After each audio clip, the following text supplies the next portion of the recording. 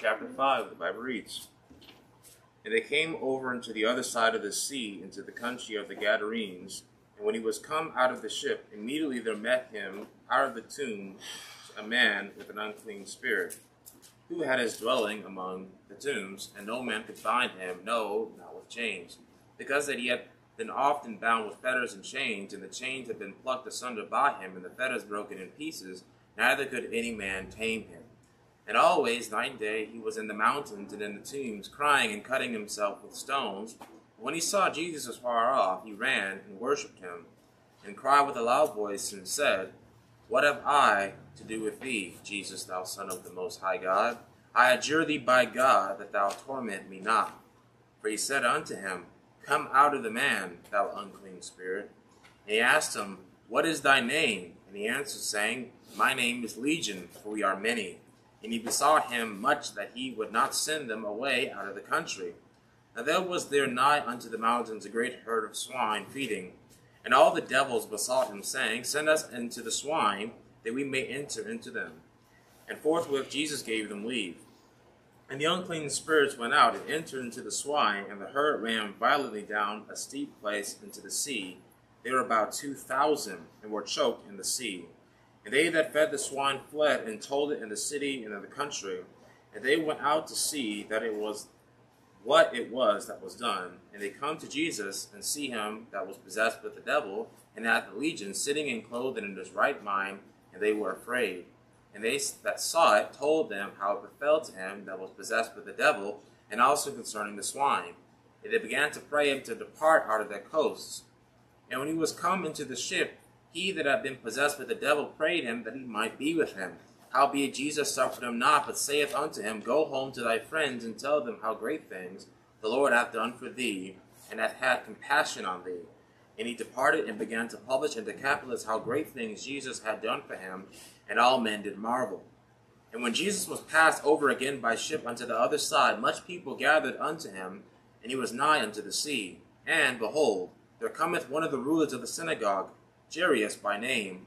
And when he saw him, he fell at his feet, and besought him greatly, saying, My little daughter lieth at the point of death. I pray thee, come and lay thy hands on her, that she may be healed, and she shall live. And Jesus went with him, and much people followed him, and thronged him. And a certain woman, which had an issue of blood 12 years, and had suffered many things of many physicians, and had spent all that she had, and was nothing better, but rather grew worse, when she had heard of Jesus, came in the press behind, and touched his garment. For she said, If I may touch but his clothes, I shall be whole. And straightway the fountain of her blood was dried up, and she felt in her body that she was healed of that plague. And Jesus, immediately knowing in himself that virtue had gone out of him, turned him about in the press, and said, Who touched my clothes? And his disciples said unto him, Thou seest the multitude thronging thee, and sayest thou, Who touched me? And he looked round about to see her that had done this thing. But the woman, fearing and trembling, knowing what was done in her, came and fell down before him, and told him all the truth. And he said unto her, Daughter, thy faith hath made thee whole.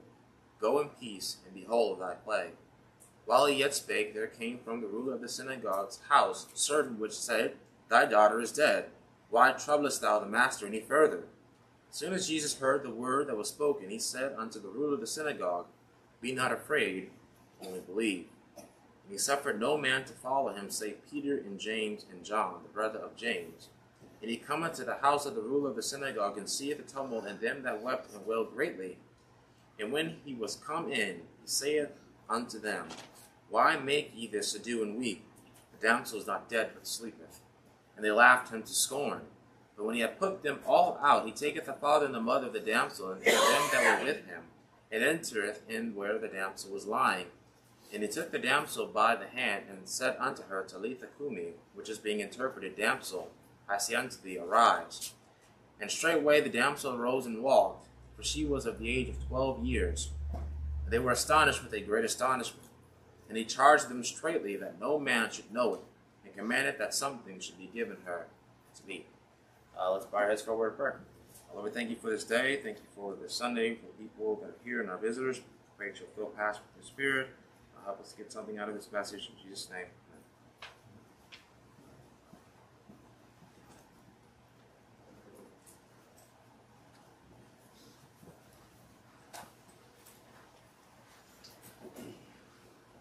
All right.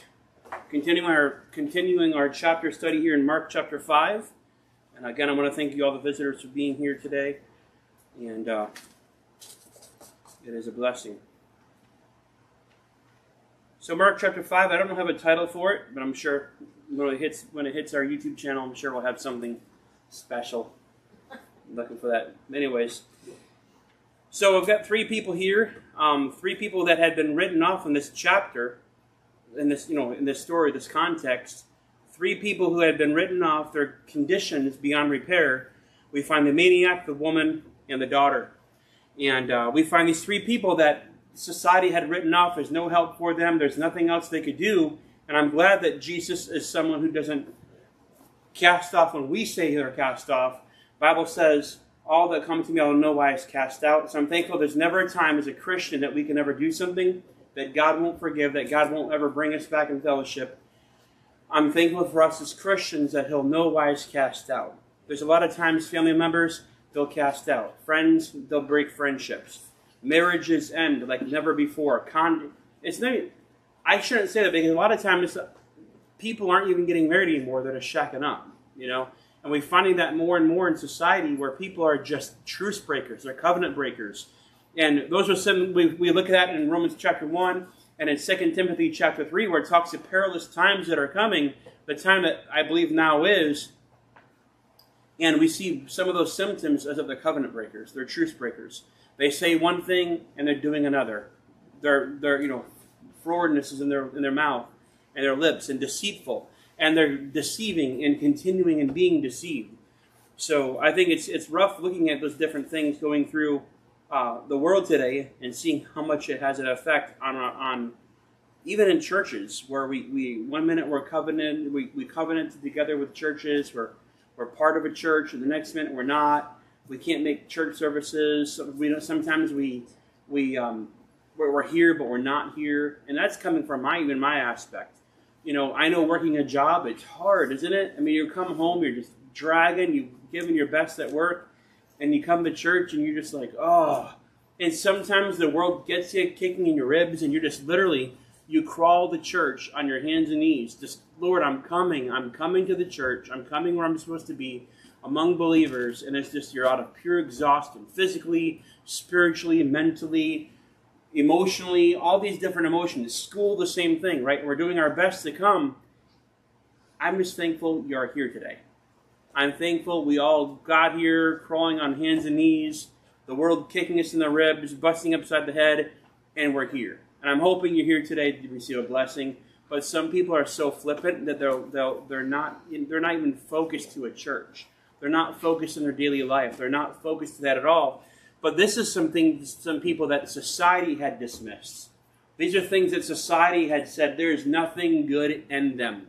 There's nothing we find nothing in them that is salvageable. There's nothing good of these people, and even for the world to say that there's nothing good in them, and we're just done, and they wash their hands to them. I'm glad that helpless doesn't mean hopeless.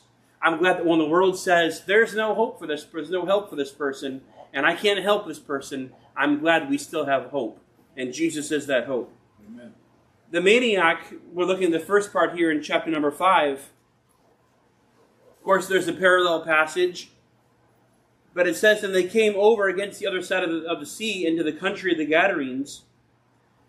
And when he was come out of the ship, immediately there met him out of the tombs a man with an unclean spirit, who had his dwelling among the tombs. And no man could bind him, no, not with chains. He was living among the graveyards. He was living among the dead. He was someone who is out there. He found himself living in the graves in a cemetery, and he was, in a sense, waiting to die. His whole life was surrounded by death. If I could look at someone in the Bible and say this guy probably had maybe goth in him, some goth behavior, this guy had it. He was in the darkness. He was in the tombs, in and out, chained with fetters. By the way, what is with the goth? I know this is back like 20 years too late, but what is with the goth out there? Always, wearing pure black, chains, necklaces, dog leashes, tattoos. Everything's going to be mournful and sad and terrible. It's just, why is that? It's because there's something within them. The world has said, you know what? You're helpless. There's no help for you. You're helpless. And when you try giving them a little bit of hope, it blows their mind. It blows their world. And the hope isn't that what they want is going to happen, but what God has for them can happen. I remember when I was in Florida with my wife before we got married, and I would go out to the mall a lot of times. I just was not made for the heat, and it's like 900 degrees in Central Florida, and I mean I would go outside and sweat. I'm like, this is why I don't. No. Sweat if you're working, yes, but if you're just going outside to open the front door, no. Something's wrong with that. But I remember going to the mall, air conditioned, walking around, and witnessing to people on the benches and stuff, and passing out tracts the best way I could. And then sometimes it would just be you sit back and just watch people walk by. And back then, this is back in 2000, 2002, whatever, these people would walk by and it looked like they had tripped and fallen down into a tackle box. And they had so many piercings all in their face. This is back when face piercings were the cool thing. I don't know, but it's weird. And people had piercings in the most weirdest places possible. And they just walked around without any hope. And you tried giving a little hope, and but they chose that. They chose that in themselves. This guy was demon-possessed. No man could tame him. No man could help him. I mean, could you imagine if he went down to maybe the local AA. He went down to the AA. They tried getting some help and steps of affirmation, and they couldn't even help him with Serenity Prayer. But they did their very best to help him out, and he wound up being just absolutely helpless. They couldn't help him. They went down to the Pentecostal church to lay hands on him. To cast out the demon, and nothing happened. Nothing helped. They went down to everything they could go on to. They went to psychiatrists, behavioral health. They went to everyone they could possibly go to get a little bit of help, and they couldn't find it. Their solutions? Bind him with fetters. Let's bind him with fetters. Let's tie him out to the woods. Let's put him out on a chain out in the middle of the catacombs. Let's put him out there in the tombs. Let's get rid of him out of society. There's no help for him. They found that their idea of taming him was with fetters and chains. The Bible says he was cutting himself and crying aloud day and night in the tombs. He was out there crying aloud and cutting himself. We can find that same demonic activity on Mount Carmel with Elijah, the prophets of Baal, and the people were up there cutting on themselves and trying to call upon Baal to save them. The same mentality, the same treatment. They're doing everything they could he was trying his hardest to get whatever was in him out. He wanted it out. And maybe if he cut himself, maybe he'll depart. But he found himself cutting and crying aloud day and night, baying at the moon, if you could imagine that. Baying at the moon. I remember Abigail was 2, maybe 3. I don't know, my daughter's an embarrassment. I'm going to embarrass Abigail a lot today. So prepare yourself, Abigail. I remember when Abigail was 2 or 3, Don, a friend of ours, had given her ice cream and coffee. And it was like a grandpa, so jack him up full of caffeine and sugar and turn him over to Mom and Dad. And she looked up and she saw the moon and she started baying at the moon. Just going at it. And of course, Don put her up to it. But she was just beyond herself, just gone crazy, but howling at the moon day and night. Craziness. But this maniac, no man could help him. But I found this pretty interesting here. It says in verse number 4, it says that the fetters and chains, and the chains have been plucked asunder by him. So even their attempts, he was supernatural strength, binding chains and fetters and breaking them loose and breaking in pieces, and no man can tame him, so they cast him away. Can't do much with him. It's interesting they knew exactly where he was. The people in the town knew where he was, but couldn't find anything to do with him. It says in verse number 6, when he saw Jesus afar off, he ran and worshipped him, and cried with a loud voice, and said, "What have I to do with thee, Jesus, thou son of David, Son of the Most High God?" What have I to do with thee, Jesus, thou Son of the Most High God? I adjure thee by God, that thou torment me not. For he said unto him, "Come out of the man, thou unclean spirit."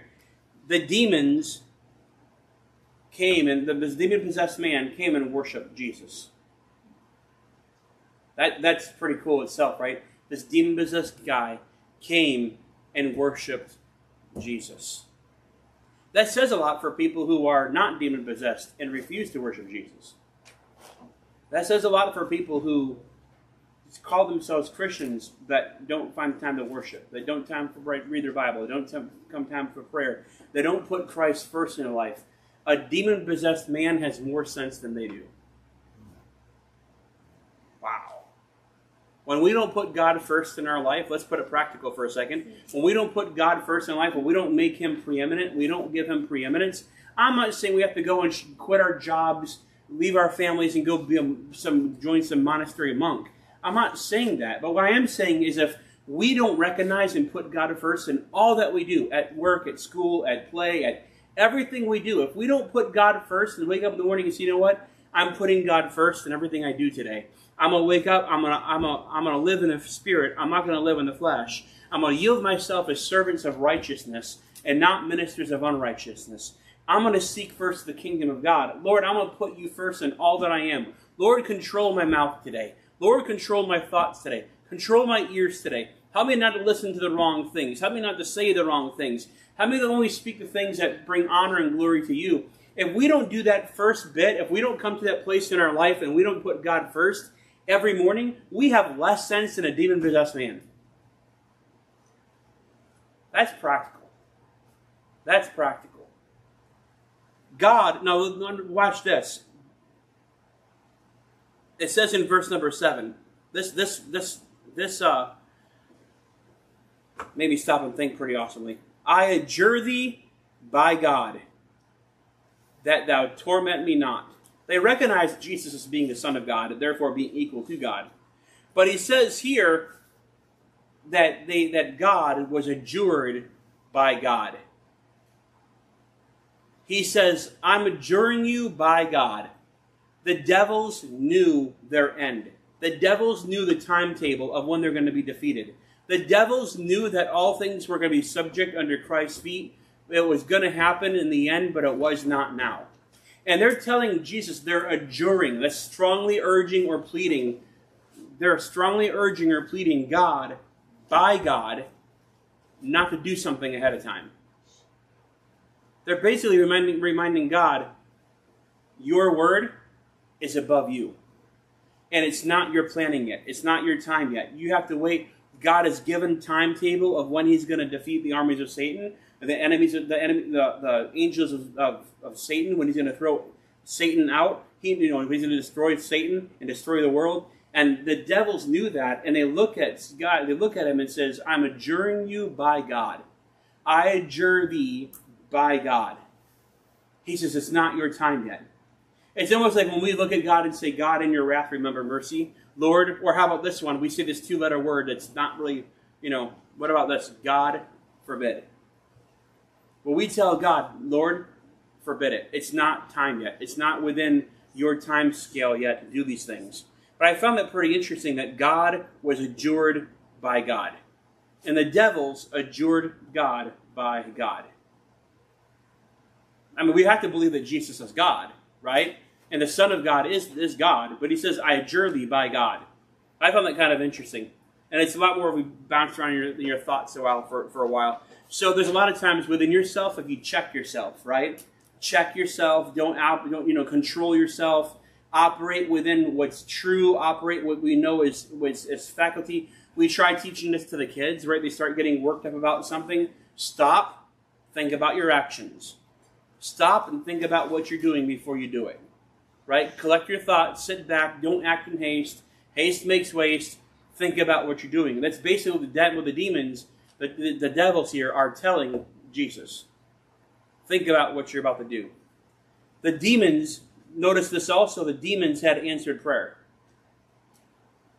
This is hopeful for all of us Christians, that if God answers the prayer of demons, He can probably answer ours too. Look what it says in verse number 7. And he cried with a loud voice and said, What have I to do with thee, Jesus, thou Son of the Most High God? I adjure thee by God that thou torment me not. For he said unto him, Come out of the man, thou unclean spirit. And he asked him, What is thy name? And he answered, saying, My name is Legion, for we are many. And he besought, that's asking, right? Prayed, asking, besought him much, that he would not send them away out of the country. Now there were nigh unto the mountains a great herd of swine feeding, and all the devils besought him, saying, Send us into the swine, that we may enter into them. And forthwith Jesus gave them leave. Jesus answered their requests. So here's the thing, and I'm going to talk about this a lot tonight with prayer, but if Jesus answers the demons' prayer, what the demons asked of him, what makes you think that Jesus won't ask and won't give us what we ask of him? The Bible says he'll give us all things in his name according to his will, right? If we ask him according to his will, he hears us. So if we're not asked, John Rice wrote a book, he preached a sermon, wrote a book, Ask Prayer, Asking and Receiving. If we don't simply ask, we'll never simply receive. All things are there, right? God is willing to answer our prayer. We just have to ask him. But here you find that. I want to point this out as well, moving on quickly. The community had thought more of the hogs than of the humans. They knew where this demon-possessed guy was, and they couldn't help him. They couldn't bring him hope. They tried tying him with fetters and chains. They tried tying him with fetters and chains, and they broke him asunder. And he was out there in the middle of the mountains and the tombs, day and night, crying and cutting himself with stones. He was a problem to society. They didn't want him in their sight. He was frustrating. He was annoying. But then even after he cast out the demons, they were more concerned about the swine than they were about the man who had been saved, the man who had been healed, the man who had the demons cast out of him. Look what it says in verse number 14. And they that fed the swine fled and told it in the city and in the country, and they went out to see what it was that was done. And they came to Jesus and see him that was possessed with the devil and had the legion, sitting and clothed and in his right mind, and they were afraid. And they that saw it told them how it befell to him that was possessed of the devil, and also concerning the swine, and they began to pray him to depart out of their coasts. I mean, these people, first of all, it was unscriptural, it was unholy, it was ill-advised, it was against the law of Moses, to even have pigs. It was an unclean animal. But these people found a way to be better pig farmers. Maybe because it wasn't actually in the city. We can put it out in the country where things don't happen. Things in the country stay in the country. But we're going to go ahead and put it out there. We're going to have a bunch of swine. We're going to have a bunch of pigs. And they were going hog wild with this farming idea of raising pigs. And hog wild? No? They were like living high on the hog. And they were having their bacon and eating it too. And they were here they out there. And they're raising a bunch of hogs. Pig farmers. One thing I can tell you about being around the Amish a lot? There's 2 smells. There's 3 smells in Amish. 4. There's 5. There's 5 smells in Amish country that no one can deny. Number 1, short troopers. They don't take baths. Number 2, they don't take the baths. They're not regular on bath taking. Number 2, horse poo. Fresh horse poo, you know it's horse poo. Number 3, cow manure in the field. You know it's out there when they're spreading that fertilizer. Man, everything reeks. Number 4, chicken factory. Case Farms, you drive by it. Anywhere in Winesburg, you know you're in Winesburg. It stinks to high heavens. You know you've been there. But number 5, the most atrocious smell I've ever smelled outside of my brother's armpits while wrestling. Number 5 had to have been the pig farm. The smell of the urine and the stench, and it was just like, it was overwhelming. It was just, it's amazing that something so filthy could taste so good. But it was just the nastiest thing in the world to smell. But those 5 things, learning in Amish country, those 5 things. Number 6, close 6 is the dog food company. When making dog food, that's pretty reeky as well. You get there at some points, I tell you what, you wish you had brought something for your nose, but it's pretty bad. But those are some things I can tell you about. But here these people lived with hog farms, and they're living high in the hog out there. But the community thought more of the hogs than of humans. They took the unclean animal and they promoted it as being their livelihood. And so much they asked Jesus to leave. They asked Jesus to leave. Could you imagine that? Jesus shows up, works a miracle, changes that one guy in society that everybody knows he's there, and then they don't like it and they ask Jesus to leave.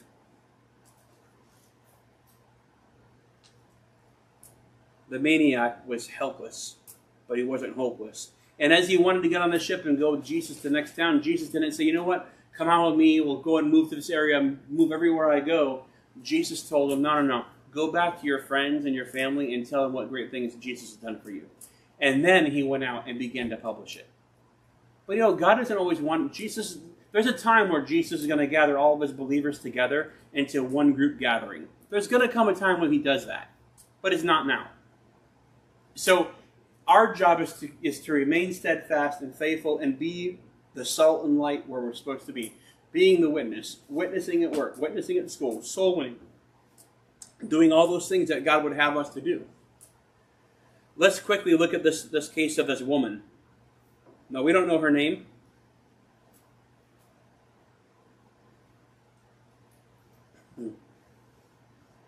And of course, it's wrapped in the story here of Jairus' daughter. And it says here in verse number 24. So he's on his way to Jairus' house to take care of his daughter. And Jesus went with him, and much people followed him and thronged him. And a certain woman, which had an issue of blood 12 years, and had suffered many things of many physicians, and had spent all that she had, and was nothing bettered, but rather grew worse. When she had heard of Jesus, came in the press behind, and touched his garment. For she said, if I may touch but his clothes, I shall be whole. And straightway the fountain of her blood was dried up, and she felt in her body that she was healed of that plague. And Jesus, immediately knowing in himself that virtue had gone out of him, turned him about in the press, and said, who touched my clothes? And of course, the rest of the story. They're kind of mocking Christ, saying, hey, what do you mean? All these people are bumping into you, and you're like, who bumped you? Like, really? Everybody's bumping into you. What do you mean, like, who touched my clothes? Like, kind of like laughing at it a little bit.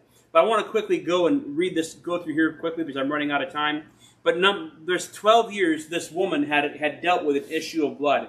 She was unclean, she was unhelped, and she was unlawful. The Bible says in Leviticus chapter number 15, verses 19 and verse 25, the Bible says that if a woman had 7 days of purification with the issue of blood, and if she was not clean after that, she was supposed to be, she had that time, she was supposed to be put out for 7 days without the camp, kind of being separated. If I could say it this way, social distancing, quarantined from society for seven days.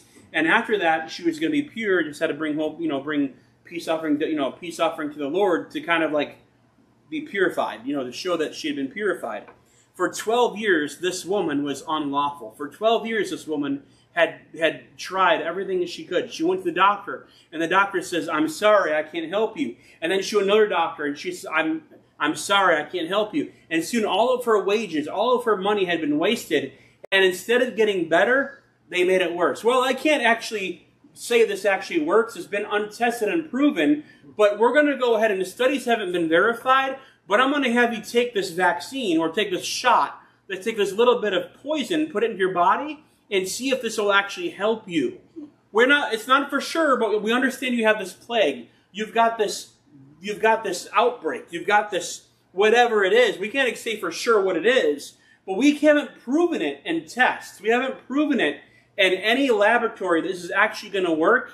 We're not sure exactly what's going to happen, but if you take this little bit of poison and add it to your body, we think it might help. And the Bible says they made it worse. And it's dealing with a plague, and it made it worse. Where she should have been quarantined from society, she wasn't, and it made the matter worse. Man, I'm reminding you of something, but I can't quite think of what it is. But I would almost think that it would be almost like at a pandemic level. But I can't think of what I'm thinking of, so let me keep on going. Notice in her mindset the low self-esteem that she had. Well, everyone else is around. And there's a difference between low self-esteem and humility. There's a difference between having humility and having low self-esteem. If you're constantly abasing yourself, basing yourself, making fun of yourself, deriding yourself, putting yourself down publicly, it's not that you have humility. You got low self-esteem, and you're still thinking of yourself more than you ought to. I have a problem with low self-esteem at times. I seriously ride myself down. I pick on myself. I belittle myself, which takes great effort. But I do all these different things, and it's a false flag of humility. Humility isn't putting yourself down. Humility is humbling yourself and exalting Christ.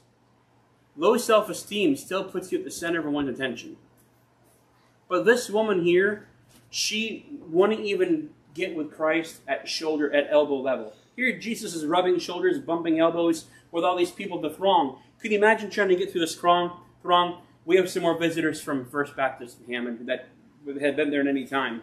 So I grew up for 18 months at First Baptist Hammond. Pastor Howells was my pastor briefly. I remember one day in Sunday school, I was getting sick. I had the stomach bug, and my parents kept me from being in Sunday school and had me in this adult Sunday school class in the actual auditorium, in the old auditorium. And I remember getting sick, and I think I told this story before, but I remember trying to get through the masses, trying to get up to the bathroom where you come up the lobby, and here's the lobby this way, and the choir room, the bookstore's back this alleyway. You know what I'm talking about, the main aisle that way. And if you still go to that old auditorium, I guarantee you, unless they've replaced carpet, you will still smell what happened to me at that spot. And I remember I was trying to get through, and people were like, no, we're not going to go through. We got to be the first ones in the front row. We got to be the seen by Pastor Hiles. We're trying, all these students are pressing, and we're trying to get out, and they want to let me through. My dad's like, make hole, make a way. Got to get to the bathroom, excuse me. No, go around. And I'm like, wah!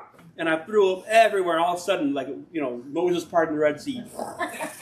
And I went out through. And I still remember that most embarrassing, probably one of the most embarrassing things in my life happened there. Outside of being pushed down the stairs in the back hallway.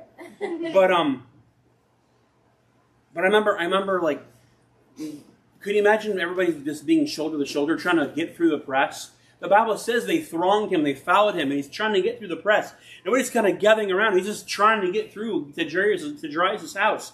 And a woman doesn't reach out and touch Jesus' shoulder. Doesn't reach out and touch Jesus' shoulder. Doesn't reach out to touch Jesus' stomach, chest, back. She reaches out and she says, if I can just reach the hem of his garment. Where do you think the hem is? It's kind of down towards the feet. If I could just reach the hem of his garment. She didn't consider herself worthy to even rub shoulders with Christ. If I can just get a little bit of his clothes, just as he passes by. I'm not worthy. I'm not even worthy of that. But if I could just touch the hem of his garment. I'm not saying if I could grab hold of it, cut off a piece, use it as a prayer cloth, and sell it on TBN. He says, if I could just get a touch, just a touch of his garment, I'll be made whole. If I could just touch the hem of his garment. What great faith. There's fractional faith. If I can just touch the hem of his garment. I mean, she didn't go up and grab anything. If I could just touch the hem of his garment. If we would just use that same slight, tiny bit of faith, the faith the size of a grain of a mustard seed, and reach out, while everyone else is rubbing shoulders, she touched the hem.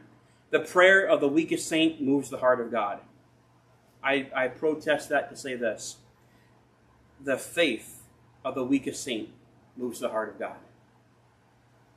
The faith that we must have, asking and believing. Little faith is faith enough. And she was made clean. She was made whole. Number last. That's right. The daughter. Plagued. She was also plagued. There's no social distancing required. We're not too sure exactly what was going on with her. She was sick. But it says that she was sick, and the daughter lieth at the point of death. And it says that, in verse 23, he besought him greatly. My daughter lieth at the point of death. And as he's on his way, as he's speaking that way, there comes verse number 35. While he yet spake, there came from the ruler of the synagogue's house certain which said, Thy daughter is dead. Why troublest thou the master any further? And as soon as Jesus heard the word that was spoken, he saith unto the ruler of the synagogue, Be not afraid, only believe. Social distancing existed before. That was part of the other part. Then I'll get to this main point here. There's different kinds of reactions to death. There are different kinds of reactions to death. Number one, unsympathetic. You're going to come across some people and they're unsympathetic towards death. Yeah, well, they got what they wanted. They got what they deserved. Or, we'll make YouTube videos and we'll celebrate Osama about, not Osama bin Laden. Well, him too, but what's the guy? Saddam Hussein. We'll celebrate his death. We'll make videos about his hanging. We'll rejoice in someone being put to death. Publicly put to death. Rejoicing in that someone was put to death. After all, they're enemies of the state. They deserve to get that. But really? The Bible says, rejoice not when your enemy faileth. But look how many people got up and just celebrated and danced in the streets and made great big proclamation because they died. Ding dong, the witch is dead. The wicked witch is dead. Hey, happy New Year. Great, wonderful. But what about being sympathetic? She is dead. And the attitude was this. Look at verse number 35. Look at the lack of sympathy, unsympathetic people in his life. Thy daughter is dead. Why troublest thou the master any further? Hey, why are you bothering Jesus? She's dead. He didn't know this. My daughter's at the point of death. She's sick. She's dying. Jesus, come and take care of my daughter. As he's coming, hey, Jairus, your daughter's dead. Dead on the doornail. Groundhogs are bringing her mail. She's dead. Start picking out caskets. Stop bothering Jesus. She's dead. Wow. Do not hire him, Hallmark. This guy had no sympathy. This guy had no care or compassion in him at all. But this is a reaction that people have towards death. There's no sympathy.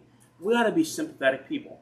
Jesus cared for the people. Jesus cared. Upon John the Baptist's death, the Bible says Jesus looked upon the multitude and he was moved with compassion. This is after John the Baptist, who had been a leader, who had been a people, came out and followed John the Baptist in droves, came out in droves to the water to be baptized of John. They followed Jesus. They were disciples of Jesus, disciples of John, and they come to him and they're lost, they're distraught. There is no more leader. They're sheep without a shepherd. And Jesus is moved with compassion on them as sheep having no shepherd. Their leader was gone. Where's the sympathy? We as Christians ought to be people known for sympathy, for compassion. Number 38. And he cometh to the house of the ruler of the synagogue, and seeth the tumult, and them that wept and wailed greatly. There are some people, they weep and wail greatly. There are some people who are professional mourners. I never thought I'd see that in my lifetime. I remember when my mom died, and this guy that I worked with, and I, being gracious when I call him a guy, because he was actually a flat-out flamer. This guy heard my mom died, never met my mom, decided to weep and cry, take the day off when my mom died because he just felt so bad for me. I'm like, really? Like, you didn't know me. You don't even know my mom. And you're like, he was a professional mourner. He goes around, oh, yeah, I'm going to make me some chest pie. I'm going to make a chest pie for the funeral. Like, we never even had your chest. Just go away. Like, it's a time of mourning. I don't need a professional mourner. And these people never met him before. They're being paid to weep and wail and trail behind coffins. I never thought I'd ever hear this before, but there's people who are actually paid mourners to go and weep and wail. Woo! And I've never thought I'd see that in my entire life. But here, these people were weeping and wailing, and uncontrollably. They were just the tumult. There was this flat-out weeping and wailing, and there's some people that are unrestrained. Yeah, death is tragic, but the weeping and wailing, going out and shaking the coffin. Have you been to a funeral and seeing that? They're going to sit there shaking the coffin. Wah! Unrestrained. But look at verse number 38. It says this. Verse 39. This is why I believe they weren't sincere. Verse 39. And when he was come in, he saith unto them, Why make ye this ado, and weep? The damsel is not dead, but sleepeth. Verse number 40. And they, what? Laughed him to scorn. They weren't sincere in their weeping. That wasn't sincere. There was dramatics. That's pretty rough stuff. Anyway, the last point here is the unbelievers. There are those people who also scorn the hopeful. You know what? So-and-so died. I'll use Pastor Carpenter, for example. Dear friend of mine, I would say there's 3 people in my life that I give as spiritual influences that I have in my life. And he was one of them. He was one of the people that I would go to, and if I had a question, if I had something I was going through, if I had a personal prayer request, a personal battle, he was one of the few people I would go to and share with him that I was 100% pure vulnerable. He had veto power. He was one of the people that had like strong veto power in my life. He was one of the very few people that in my life that I said, you know what, help me don't make me go down the wrong path. Let me not do stupid things. I'm trusting you. I am putting my confidence that you're going to give me good advice. He was one of my counselors. So he wasn't somebody I can easily replace, I'm sorrowful that this guy died. I'm thankful he's in heaven. In the Facebook chat, there's some people are saying, there's no brain, high brain activity. The doctors are giving him hope. They've taken him off the respirator. They've given him hope. It's just a matter of time, keeping him sedated and letting him be comfortable as he passes. And someone got up there. In Jesus' name, I rebuke this disease. I rebuke the infection. I pray, Lord, you'd quicken his brain and make alive. And I'm like, that is a person who is unbelieving and unsupportive to the hopeful. The hopeful is that his death would be precious in the sight of God, that God would give him perfect peace, that God would give him a painless and undramatic, a peaceful crossing from this death unto that life in heaven. We know he's already there in heavenly places, but they were so dramatic towards that. And when he died, they started flailing off. Yeah, I wonder if he was even saved because God would never. I'm like, really? It was probably some friend of a friend of a friend of a friend, but it was like such dramatic nonsense. But unbelievers will often scorn the hopeful.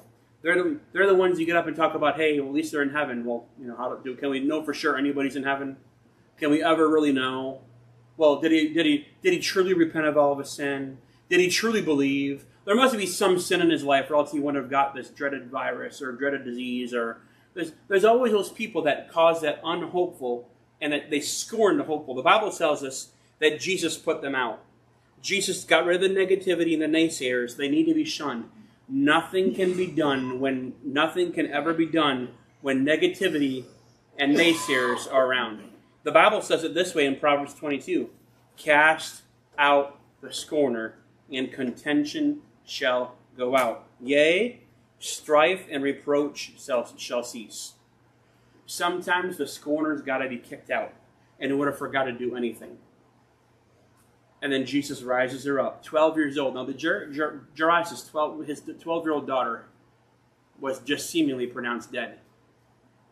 My daughter Abigail's 11 and a half. She's turning 12. I can't imagine what Jairus is going through. And he's coming by the way, trying to get to Jesus. Jesus, heal my daughter. And he's trying to get to Jesus. He gets held up by this woman with the issue of blood.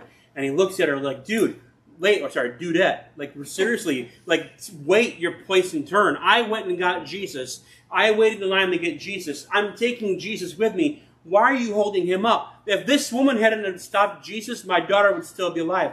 And you could imagine the turmoil and the frustration in his heart. And as he's going to Jairus' house, this one comes out and says, dude, your daughter's dead. Stop bothering Jesus. Jesus, you can go on, take your leave. Daughter's dead. You're too late. You missed it. Jesus stops, looks at Jairus and says, be not afraid. Only believe. Be not afraid. Believe. Don't be afraid.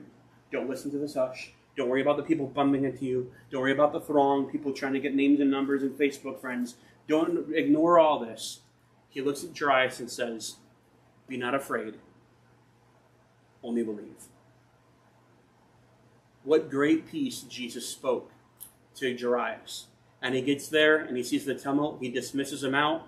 He keeps Peter, James, and John in the room. Everybody else gets kicked out. Jesus looks at him and says, "Daughter, arise." And she gets up. Could you imagine the peace and the knowledge and the assurance and just the great understanding, the great appreciation that Jairus had towards Christ, that nothing that had happened along the way stopped Christ from doing what he said he was going to do? Help and bring hope. When people said it's no longer needed, she's dead, she's helpless, she wasn't hopeless. When the people of the maniac of Gadara said, "You know what? You're helpless. There's nothing we can do," he wasn't hopeless. The woman with the issue of blood that spent everything that she had, aren't you glad that she wasn't, although she was helpless, she wasn't hopeless? No matter what your problem is today, aren't you glad that you're not, you may seem helpless, but you're not hopeless? Grateful. I'm glad. And you know what? Be not afraid. Only believe. Only believe. Let's pray.